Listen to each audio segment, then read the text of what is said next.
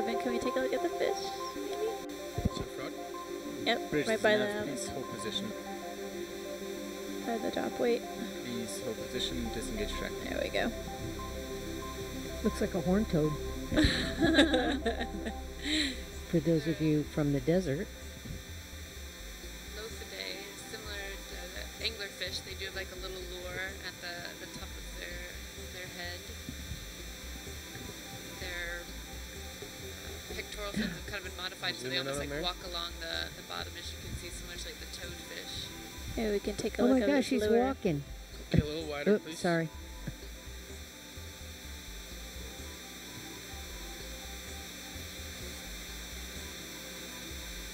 That's really cool. Okay, that was a bizarre Nice. fish. Thanks so much.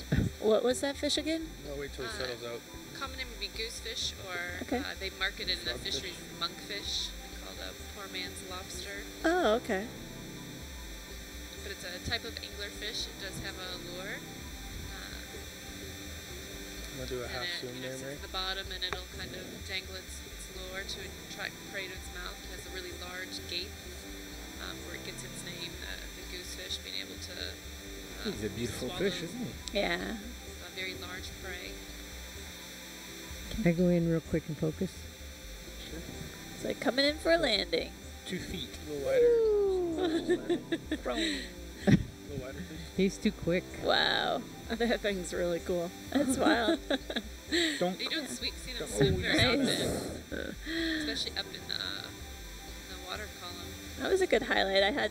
I've never seen them swimming myself, so that was cool to see it in action and then see them come in for a landing.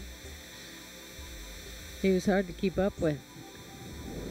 So those landing appendages, those are its which Pelvic fins? fin. Those are the pelvic fins. Pelvic thing. Okay. And then the You're all out. pectorals are kind of more On the towards front. Okay. So half zoom was where we were.